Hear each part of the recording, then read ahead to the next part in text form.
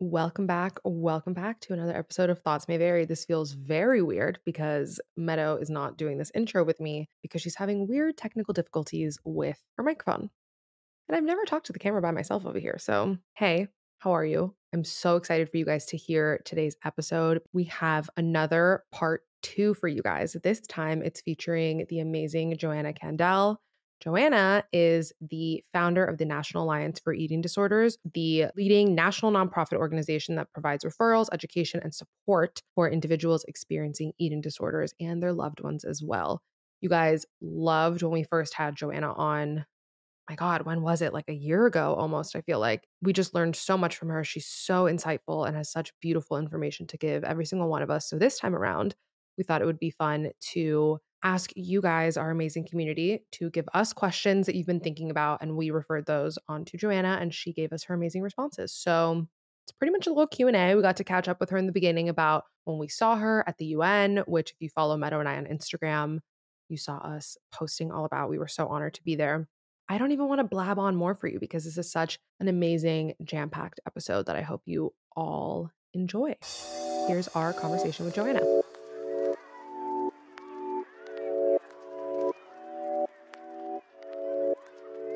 Johanna, welcome back to the podcast. Thank you so much for having me again. You are both two of my most favorite humans of this whole entire world. And I got to see you in person at the beginning of the month, which was so phenomenal, amazing, and just made my heart so happy. Tell everybody what that event was because Meadow and I can't stop talking about it. It was the best thing we've ever been to and could not believe that we were in the room. Could not stop yelling about it, truly. Yeah. A little bit over a decade ago, we were talking about incidence rates, not only of eating disorders in this country, but across the globe. And we know that eating disorders are not like a US-based disorder. We know that they affect everyone. And so I had this idea to do an event at the United Nations to bring awareness about eating disorders. It was sort of a pipe dream, yeah, one day I'm going to do this and sure. Literally in April, we got the go-ahead to do an event at the United Nations in the delegates dining room for World Eating Disorder Action Day, which was on June 2nd. We did a luncheon and briefing. So for the first time in the history of the UN, eating disorders were discussed. And it was just, I really have so many words and no words at all about it. It was one of those moments where for so long, individuals in our world didn't have a voice. A lot of times they don't feel like they deserve to be seen, heard. We were taking up space that day and we were creating conversations, primarily ensuring that eating disorders are part of the general mental health conversation. Mm-hmm. And we also called in several of the social media companies. We had folks from Instagram, Facebook, TikTok, Snapchat, Pinterest were in the room, and we talked about some of the harms that are happening in social media and calling them in to say, hey, we know that social is incredible and amazing and creates community. And it's also doing harm. So how do we work together to make it a safer experience for everyone? Totally. I think we told you this when I was there, but to tell you again, I feel like I have to tell you everything because when you're the hostess, it's like, I feel like I need to download about the whole day with you again. But my mom framed the invite. Oh yeah. I literally framed it for us. I loved that. Oh yeah. Oh yeah. Oh yeah. Yeah. It's right across from me. I see it over there. It was such an incredible opportunity and experience to be in that room. It was just such a palpable feeling of compassion and care and empathy. Totally. And it was so intentionally done. Yeah. Every conversation, every panel, the keynote speaker, like everything was done so intentionally and definitely felt like something where when you leave, the work isn't done. Yeah. And I know that was like a theme, but Meadow and I have gone to a lot of events that like, you go, it's great. It's a great convo and you leave and you never talk about it again. And that really felt like everyone walked out empowered, having more tools to know what to do to further the mission and further the conversation. That's such a testament to you and your team. And even more questions. Like you and I walked away with having been asked a couple questions that day or like thought starters that we've unpacked on the podcast and like still ruminated on and are thinking on. Like it was, it felt like a good think tank too. Absolutely. Totally. Yeah. That is some of the kindest feedback that anybody could ever give, by the way. But that's really what we wanted. We didn't want to do just an event to hold an event. We wanted to have people leave with like a call to action. It's not only join the Yeah. conversation, be part of the conversation, but also to continue the conversation.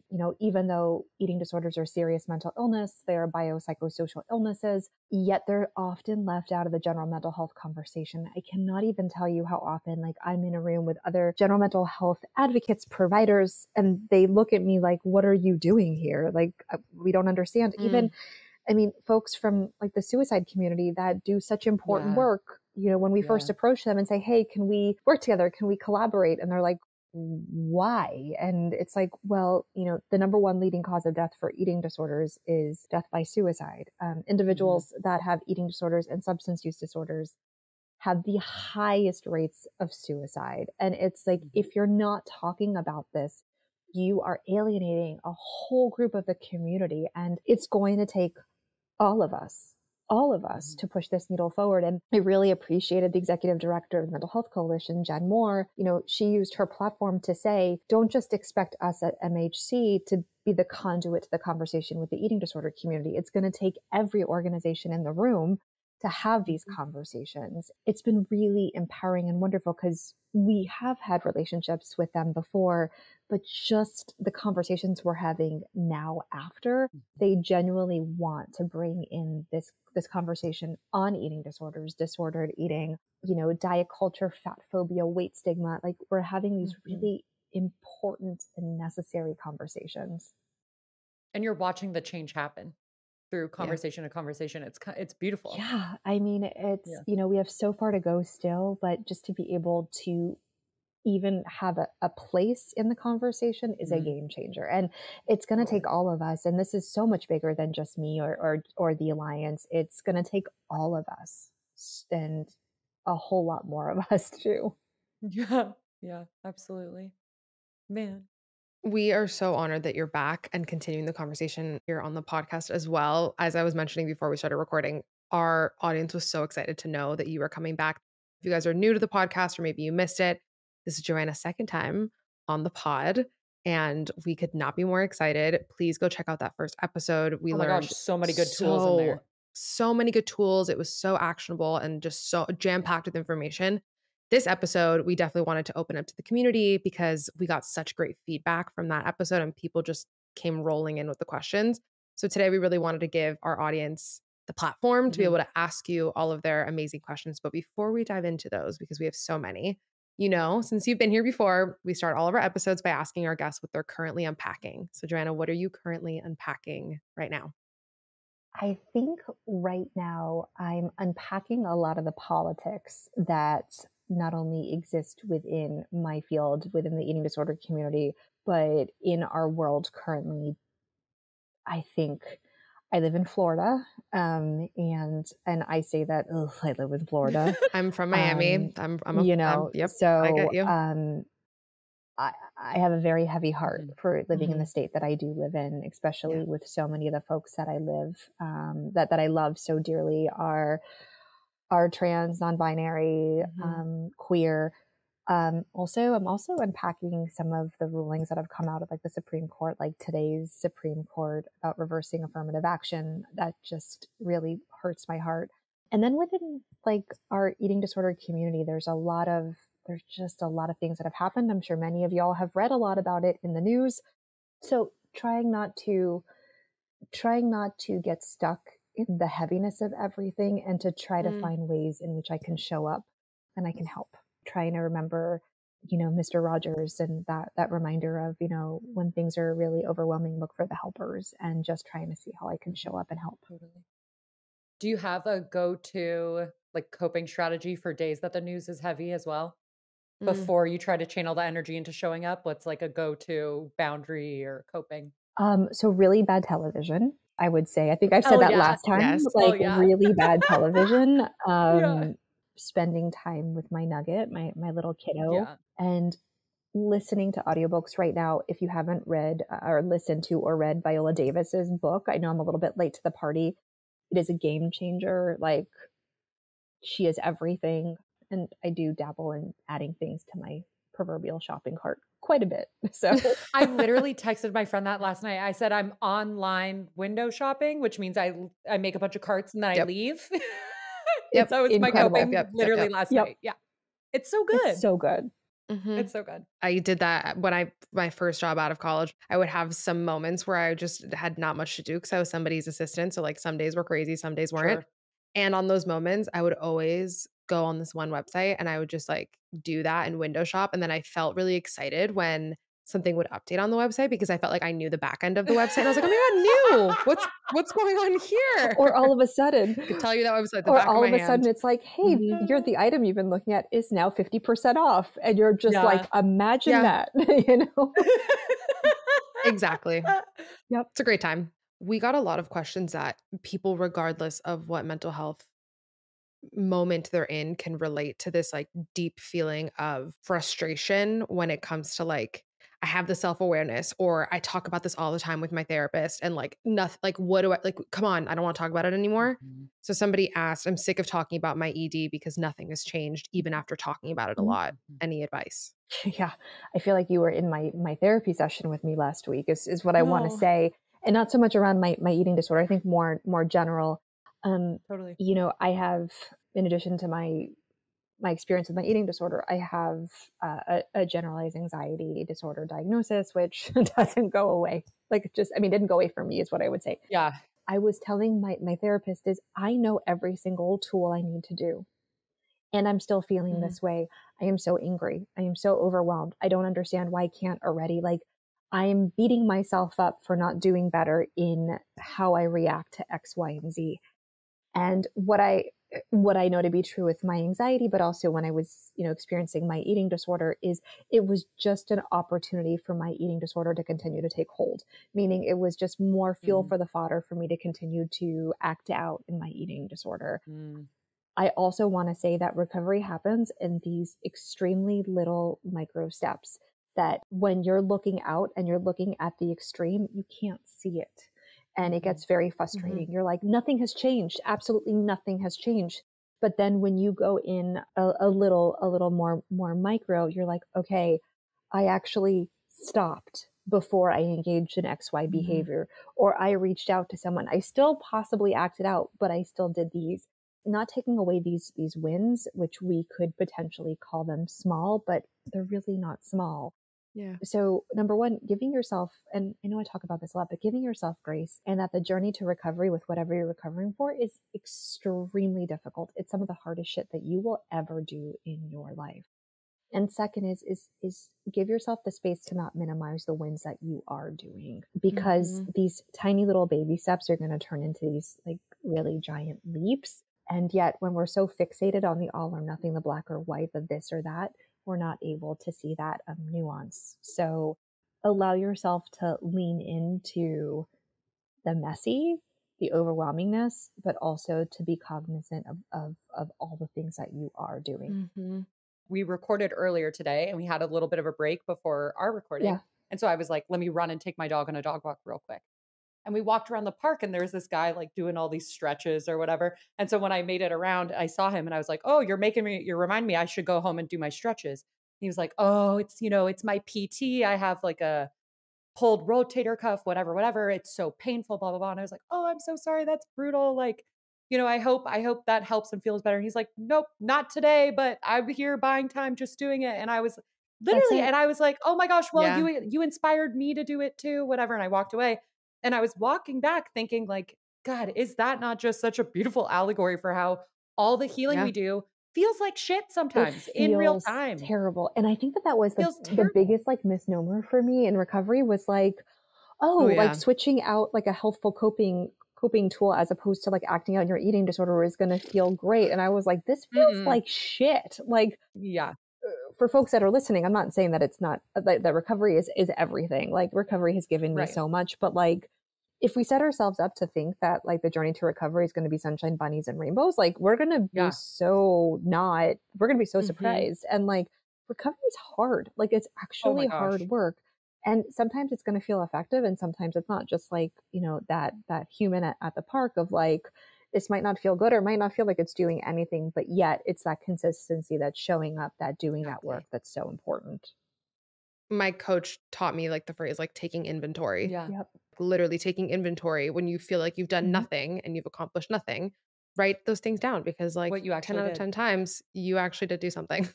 Which is also why healing in community is just the way to do it, because when it doesn't get easier, and like we said earlier, Gabby, we're doing this for the rest of our lives. Like, you have to work on yourself for the rest of your life. So you might as well talk Yeah. to a buddy about it, because it makes it a lot easier to get through it together. Oh, yeah. We need community. We need it. We're not meant to do this alone. And some of the hardest work that I ever had to do was to ask for help. And I think that Yeah. Yeah. that's a lot of what I hear a lot from our community is like, it's so hard to reach out for help. I don't want to be a bother. I don't want to, whatever words, that you're hearing Right. internally. We're just not supposed to do this on our own. We're not supposed to do this by ourselves. And just to be able to be, and I think that for me, going back to, that room at the UN, and there were so many diverse and beautiful humans in that space. There was a lot of people that were missing as well that I would have loved to have had. But in that moment, like, I felt like we were in this together, that we were Mhm. walking together. And when you get into a space, whether it's in person or virtual, where individuals are speaking your language, it takes away some of that isolation and loneliness that so often mental illness you get overwhelmed with. Yes. Yeah. Yeah. Do you have any tips for navigating that conversation? Because one of our next questions, it's kind of a Mhm. two-parter, but one was early signs to tell if Yeah. I'm relapsing. And the follow-up to it was, when I know I'm relapsing, how do I open up to my partner or friend about it? Mm.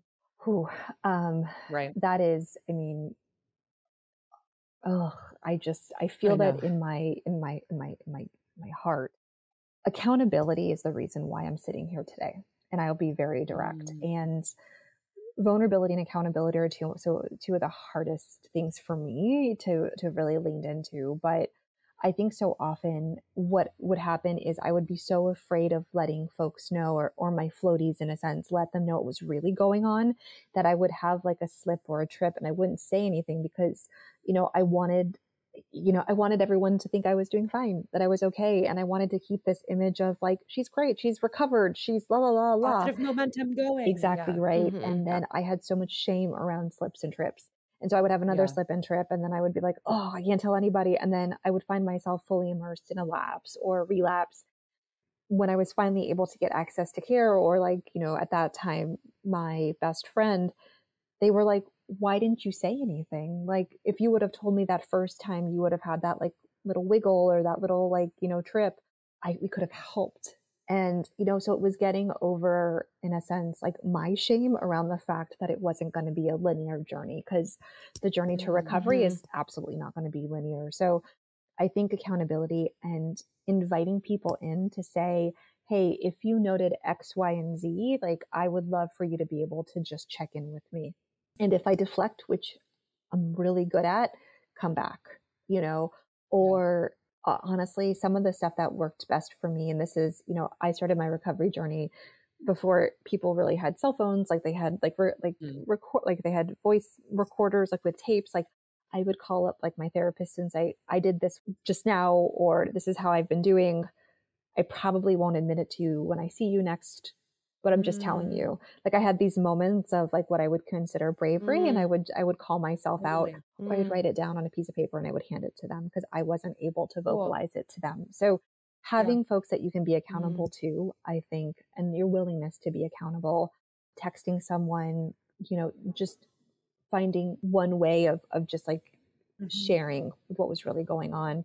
For any of y'all that are having slips and trips, know that this is not a reflection of who you are as your character.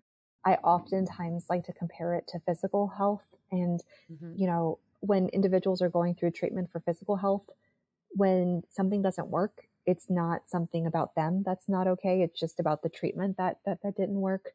I invite you to step into that space of like, this is not like a moral failure because you need additional treatment, or you need another form of treatment, or you need more treatment. It's not about you not being whatever enough. It's just that you need more access to care. Full Mhm. stop. Mm. Because I Mhm. think that Mm. there's also so much shame in, oh, I was doing okay, and then like I had a relapse. I can't believe I did that. It's like, cool. Like, we just need to lay out more of a foundation. Or, oh, I can't believe I have to go to treatment again. If you are able to have access, there's nothing morally wrong with you. It's just you need more care. Yeah. Yeah.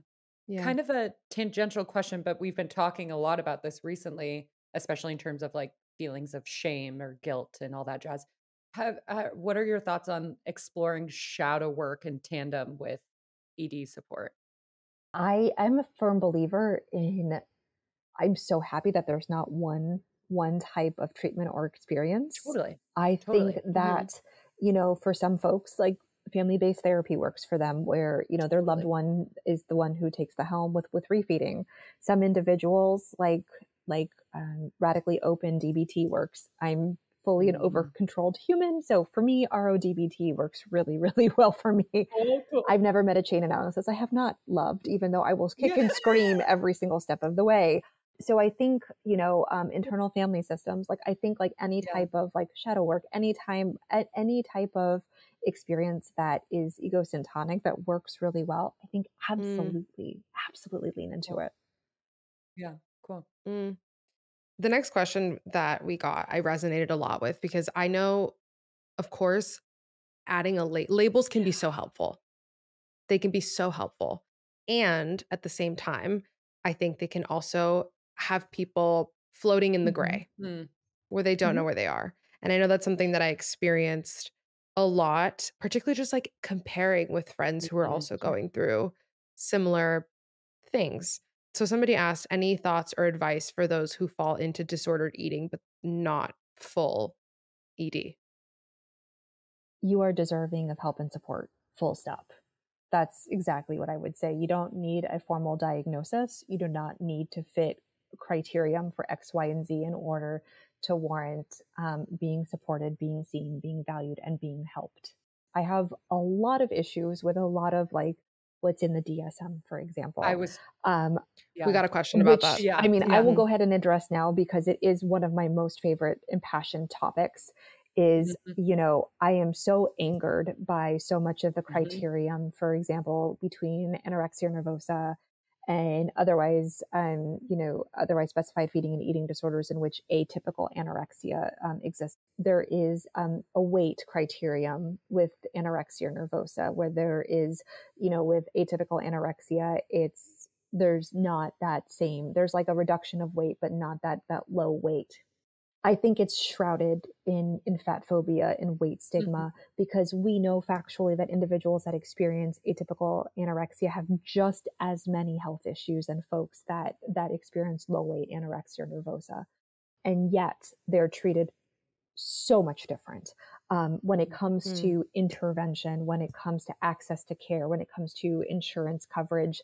I mean, when it comes to nutritional rehabilitation, there's so much discrimination. There's so much, and so I think again coming back to this idea of because you don't have this diagnosis doesn't mean that you're not worthy of getting the help and support is just awful, just terrible. Like individuals need help and support, whether you fit criterion to a label or not.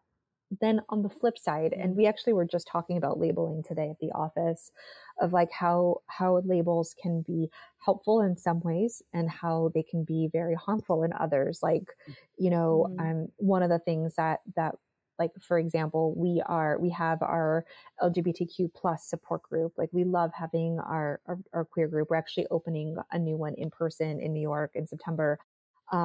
But Cool. again, New York. like, we're opening in the fourth quarter of this year a support group for folks that live in larger bodies. We're opening a BIPOC support group. So we need those specific groups. And yet how oftentimes labels can be such barriers as well and can be mhm, so racist, fat phobic, like, Yeah. homophobic. Like we know that labels mhm. can also be hugely problematic as well. So all to say, I apologize for that long-winded answer, but all to say that Please don't because shitting on the DSM is one of my favorite I'm glad, like extracurricular we can activities. Yeah. It that'll is. be episode Yeah. 3 that we do Yeah, together, exactly. Exactly. because I Yeah. just hate that you have to fulfill certain criteria in order to be Receive the access to care. quote quote unquote worthy of care, which I think is Yeah. bullshit. It's yeah. Thank you for that. The question regarding the DSM was specifically asking of like if there was work that the Alliance was doing to combat that and like Cool. things that regular schmegular folks like us can Yeah, also yeah. do. So I do know people that work on the DSM, and trust me, I don't think this will come to a shock for anybody. Like I talk their ear off all the time about all the Yeah. harm that's being done. I bet. Um, Mhm. But I think that's actually a really good advocacy. I'm going to try to figure out if we could do some type of like a writing, reaching out, Cool. just to be able to push the needle forward a little bit, because our collective voices matter. And, Yeah. and it's about damn time for individuals that don't look like, and I will name it, a lot of folks that look like me should not be the center of this conversation all the time, should not be the only ones that get access to care. When you do that, please follow back up because the TMV community is going to ride Yes. for I that. love that. Yeah. I Yes. love that. Please follow back up. Please follow back up. Next question. How to put boundaries with your friends, family, partners on topics to voice without feeling like you're being, they said, sensitive in quotes. I think that there's not only is it being sensitive, also feeling gaslit also of like when you're having like these boundaries about, hey, when we're together, I would really love not to talk about diets, or I would really like to not to talk about, using derogatory language around, mental illness, for example. This is a really hard one for me because like I think I don't remember when we did it, but we did this like meme on the Alliance's Instagram of like, here are my boundaries, and it was like a fence gate and no fence. It was just a gate, and so it was just like a random gate, because like that's how I feel like a lot of my boundaries are, because I hate confrontation. I mean, I'm totally that like that proverbial ostrich in the sand where I would rather do anything than use my voice, and say, hey, I really don't appreciate you doing X, Y, and Z, because I'm so much of a people pleaser that I'm afraid of like, hey, is this going to come off? And one of the things that I would just share is it's okay, and it's actually really important to be self-considerate of holding you and your recovery just as important as anything else. So I think that there's also a way to do it. And I'm sorry that I'm going to use a food, but this is like the only way that I can sort of think about it, is we call it like the shit sandwich or the Oreo cookie approach, is like turning around and saying, hey, I love spending time with you. Like it just fills my cup. And when we're together, if you could just not talk about a certain diet or your weight or your blah, blah, blah, or your blah, blah, blah, because I really want to be here and I want to be like connected. And if they're not, you have every right to remove yourself from the situation. And then when push comes to shove, you can always talk about politics. That like changes the conversation and like gets everyone heated like right away. Unless it's not a safe, unless it's not a safe thing to talk about. I also want to hold space for that. But again, it's, for me, that was a big thing when my dad was still around. It's like even though I run an eating disorders organization, like so much of his like interaction with me was very physical. Like I'm physically like commenting about my weight, about my skin, about my hair, and it was very triggering for me. Didn't matter how long, how much time I've had in recovery or living my life beyond my eating disorder. It was just very triggering for me. Consistently saying, I love you, Dad, and I really don't want to be part of this conversation. And if he continued actually saying, I really can't continue to have this conversation, so I'm just going to step away. Like, so I think offering it in that like safe space of like, I really love spending time with you, and when we're together, can we just, and I also want to share that it might be really hard. And if those folks continue to not like hold like your boundary, like deciding whether or not it's worth being with them at this moment. I'm not saying black and white like forever, but maybe in this moment they're just not the healthiest, most supportive person for right now. I love that you always make space for the gray, Joanna. You really do. You always make space for so much nuance and gray, and we just appreciate it so much. I mean, let me tell you, it's a whole lot of therapy that's gone on to searching for the rainbow of it all, like. Period. Yeah. It shows. It definitely shows. I finally feel free from food guilt or about the fear of certain unhealthy foods, but now I feel I eat in a really chaotic way without being conscious of what I eat for fear of being obsessive again. How do I build a healthy relationship with food while also eating well? God, I relate to that. Yeah. First of all, congratulations. I think that is phenomenal, and go you. I think anyone on any place of the journey to recovery is just a superhero and incredible. I think one of the things that was so important to me was to not label food as good or bad, as I'm eating well or not well. I think that very binary black or white, all or nothing, sets you up just inevitably. One of the things that's so important is to just view food as food, and not one better than the other, not doing well versus Mm. not doing well. Listen, I think for so many of us, we've grown up living in a world where food has been weaponized. Food has also been a form of, compensation, of like, I mean, I even see it now for like my little kid that I was referencing, like when she does something right, like she gets positively reinforced with food or with candy. And so it's this association of like good is this, bad is this, like, so I think giving yourself Mm. grace through this whole journey, and know that it's not going to be black or white or all or nothing. Um, and the more that you can get to an intuitive place, and I say that with privilege, I want to just hold that, of like at the beginning, it can get very almost routine and mechanical. And then at some point, being able to move into a space of intuition and intuitiveness. But please give yourself that space to not be rigid around what I'm doing is good or what I'm doing is bad. All food is food, all Mm. food is good. And allow yourself space for your eating disorder to not be at the steering wheel of the conversation. Mhm. I Mm. love That's beautiful advice.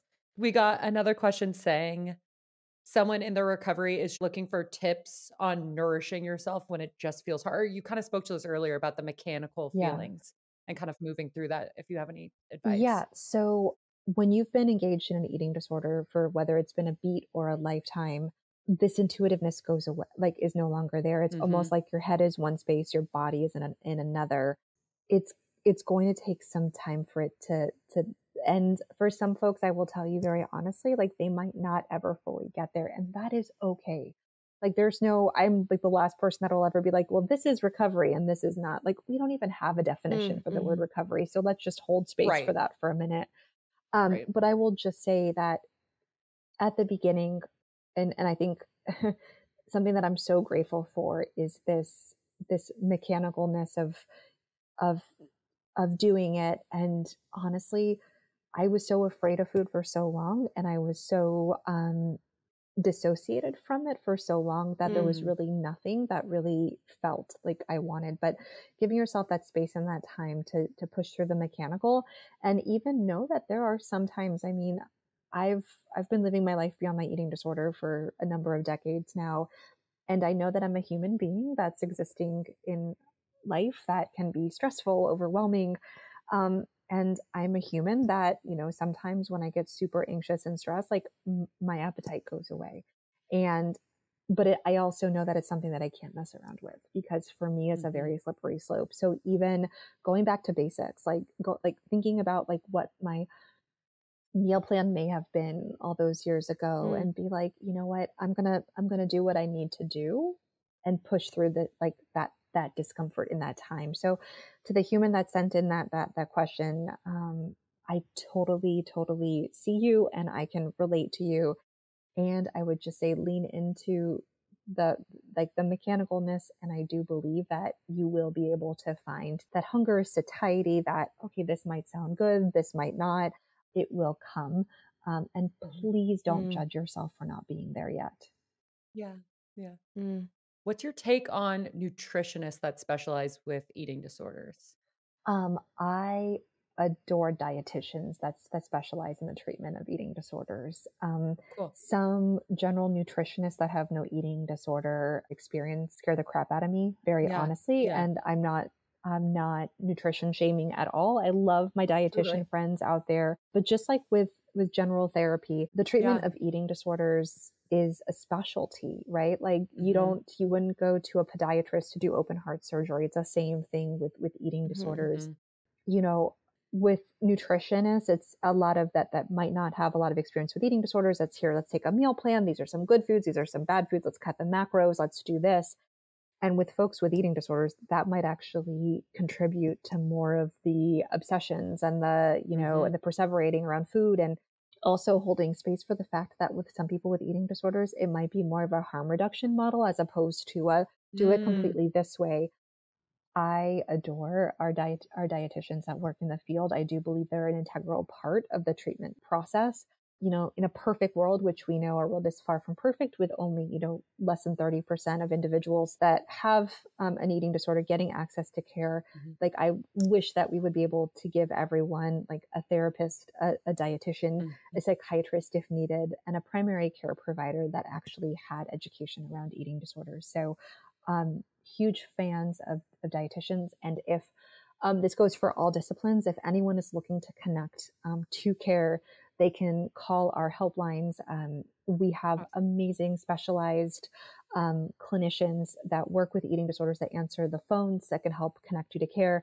And then we have our Find ED Help search Yeah. mechanism that folks can look from insurance, where they live, what kind of treatment they need. Um, so I've yeah, used it for clients and it's abundantly helpful.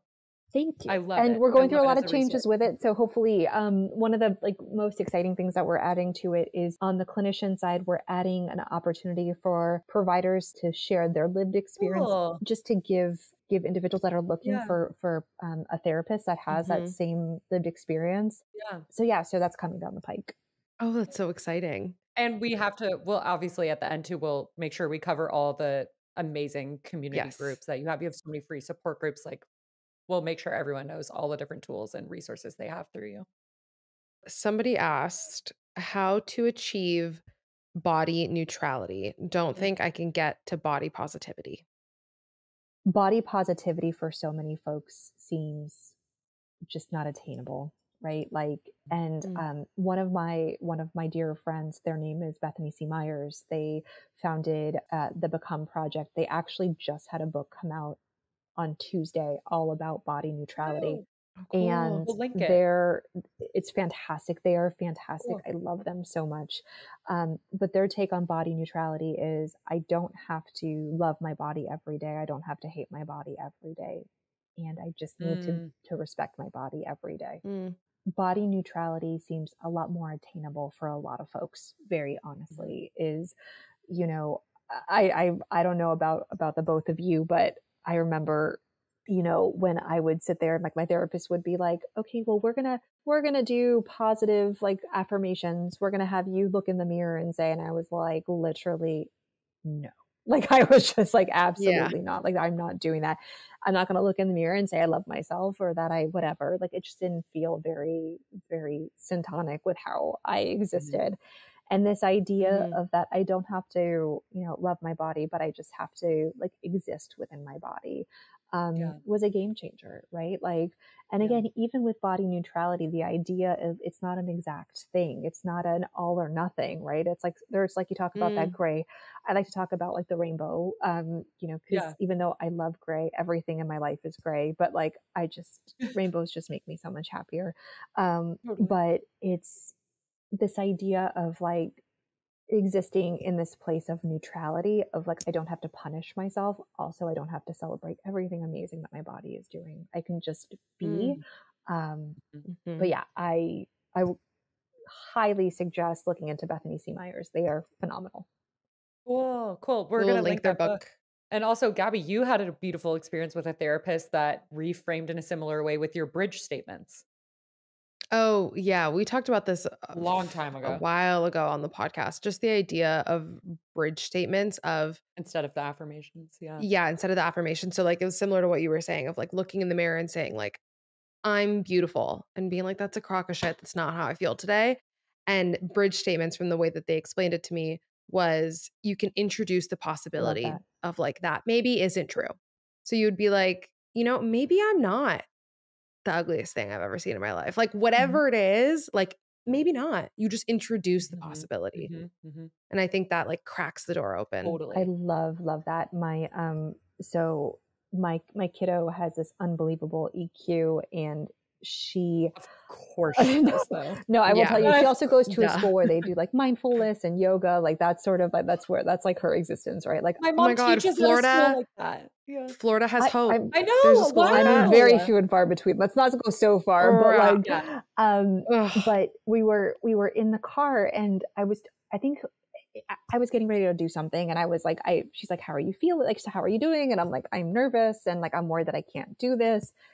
And she goes, Mama, she goes, it's the power of yet. And I was like, the what? And she goes, so it's like me and tying my shoes. I don't know how to tie my shoes yet. Yet. And I was like, okay. All right. Like, So truly yeah. gave me chills. Yeah. But it's like this idea of like, could we imagine like, like I'm not there yet.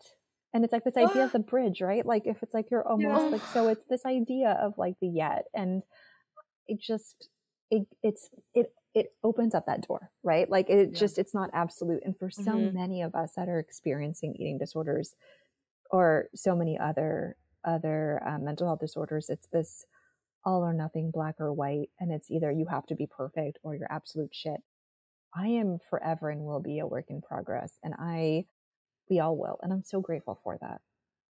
Totally. Absolutely. God, the God, youth I give me can't so wait. much hope. Both of us. Seriously. Yeah. I'm just picturing Meadow's future child and your child having a play date one day. I love Oh, that. oh my gosh, your kid is going to Seriously. babysit my kids. Probably. That's so cute. Okay, we have a couple more that we want to get through because we're just so grateful for our audience for taking the time to send in these amazing questions. Someone asked, still engage in behaviors that aren't as detrimental as others just to ensure less anxiety. What are best tools to calm down to stop an engagement? Well, I think from a harm reduction model, go you. Seriously, amazing, amazing. I would probably just say, do you have any accountability? Like, do you have access to a clinician, for example? If you're not able to get access to a clinician, I highly suggest coming to support groups, being in recovery communities, finding out other tools or other ways that you can replace the eating disorder behavior with maybe a less maladaptive coping tool, even though we know that eating disorder behaviors are very effective. That's why folks have them, right? So I would say definitely leaning into communities. I think that's really big. And like, for example, a lot of times in our support groups, we'll talk about like, what are your most favorite tools? And have community members share. And also know one of the things that was really helpful for me and other folks I've spoken to is actually writing a list, because when that proverbial roof is on fire, you're not going to stop and be like, I'm going to find that tool that's going to be helpful. And maybe the first one doesn't work and the second one doesn't work. It may be the fifth one, but don't stop. The other thing that I will say, and I don't know if I've said this with you all before, but during our support group marathon, during Not One More Weekend, we had an amazing human that shared, I come to group when I'm doing well, so I know how to come to group when I'm not. And it's this really beautiful way of saying, like, we're not supposed to use our coping mechanisms only when you're at a 10.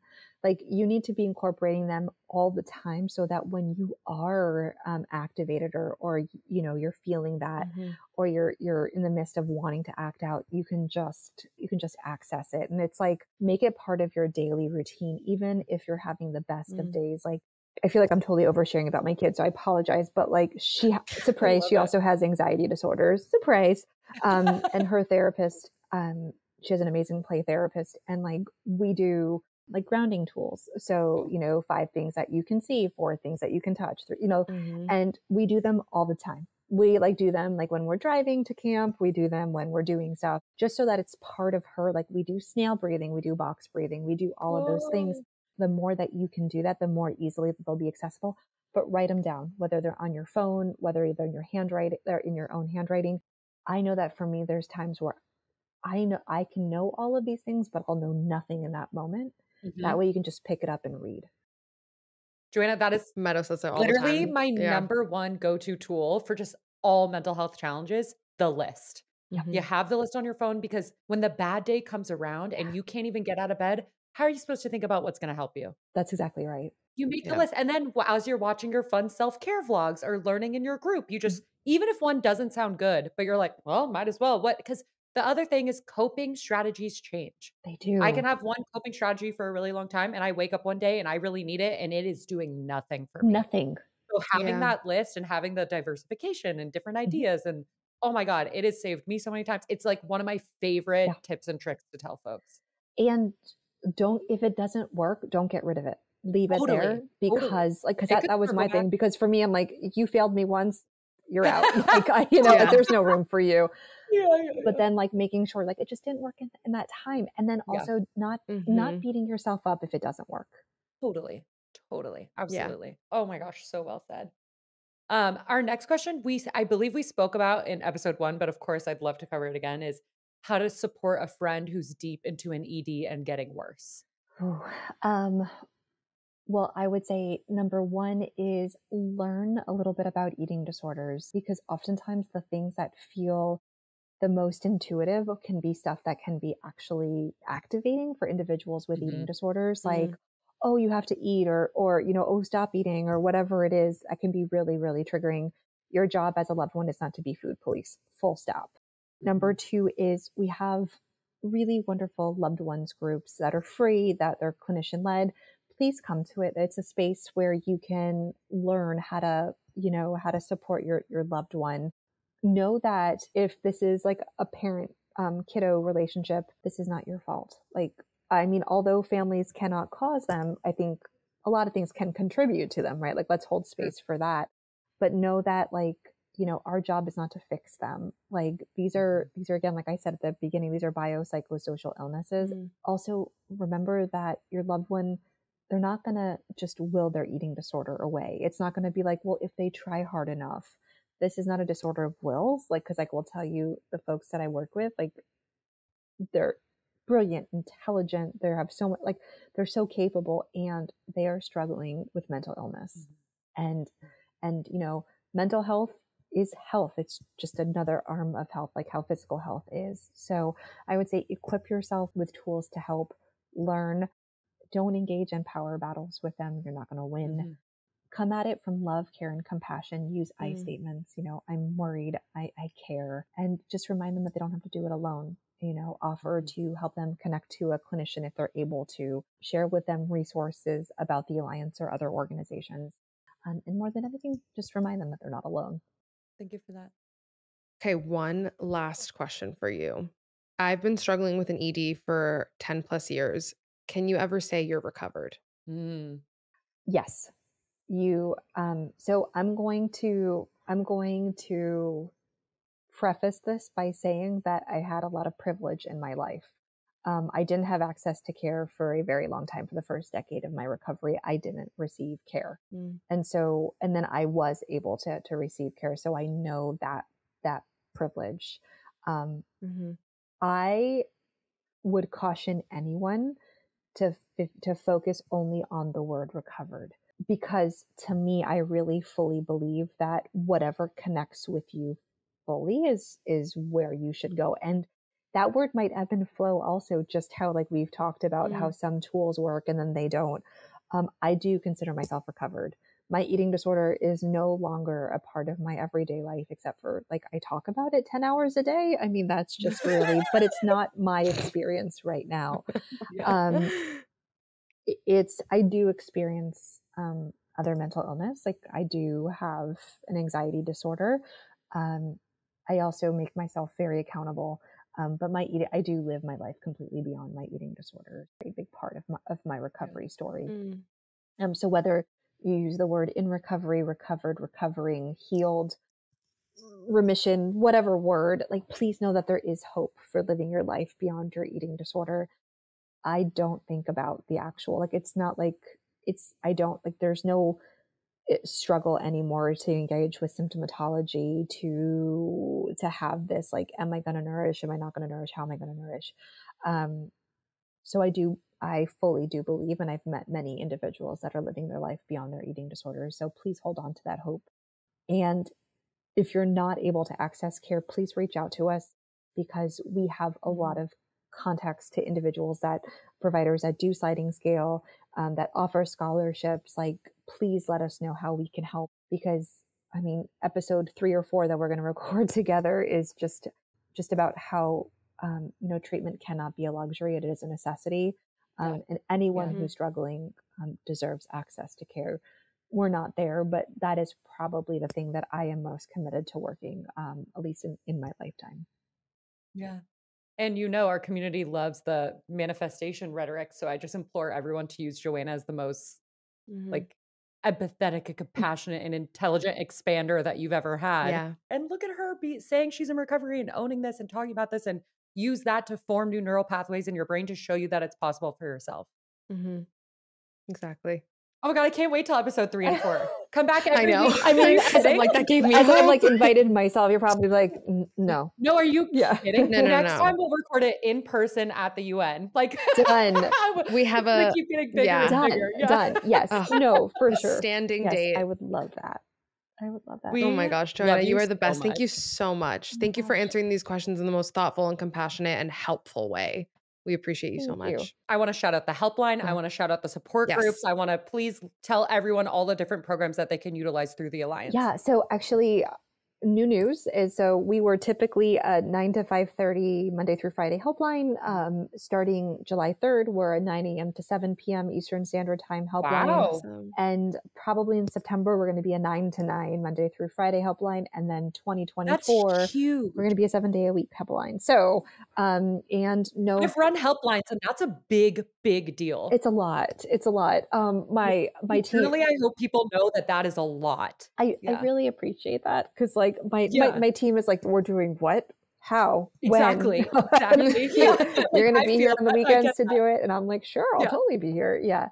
Also, for folks to know that the individuals that do referrals are licensed and specialized providers in the treatment of eating disorders. So they're super helpful. They're some of the most caring, compassionate humans you'll ever meet. We also have a bunch of free weekly therapist-led support groups that are both in person across the country and virtual. We currently have 6 virtual groups. They happen all week long, and we're really excited to start all of our new support groups that are coming down the pike, hopefully soon. But more than anything, we're here to walk next to you on your journey to recovery, and just to remind you that this is hard. Like the journey to recovery is very hard, and it's definitely not made easier by the world we live in. That I do think episode 3 or 4 needs to be around like fat phobia and weight stigma and diet culture. Oh my God, I'd love to get into that. I mean, more and more and more and more. Like, it's just, we thought that it was getting better, but it's not. So if that is what you're experiencing, please know that it's not something that's lost on us, and we see you. Yeah. But we're just here. We're here to walk next to you on your journey to recovery, and just so grateful to the both of you just for always creating such a amazingly safe space, and providing this for the community, our community, your community. Just ever so grateful. Thank you. Oh, we love you. Thank you so much for all that you do. And the Alliance is one of the best Instagram follows. I've said it before, and such a good Instagram follow. Saying it again. Yes, one of the best Instagram follows. Everyone needs to follow them. We'll have everything linked in our show notes below. Thank you so and you'll much, hear from Joanna. soon. Yeah, apparently. Yes. Get Clearly, get back every day. We're just here to get shit done. That's it. We're just a couple gals getting shit done. Love it. A quick mic drop. We love you. Thank you, Joanna. Love you.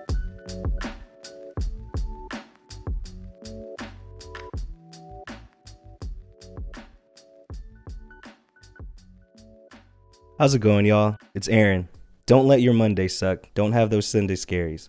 I'm tired of everybody waking up in the week saying, shit, it's Monday. You know what goes down? TMV releases every week on Mondays. Make sure you rate and review wherever you get your podcasts. And if you're watching YouTube, yes, TMV has a YouTube. Be sure to subscribe and ring that noti bell and never miss a thing. And also, join the TMV Familia by joining the Thoughts May Vary Patreon and by following @Thoughts May Vary Pod on Instagram and TikTok. Thank you for listening. Great. There you go. Thanks, AB. Got y'all.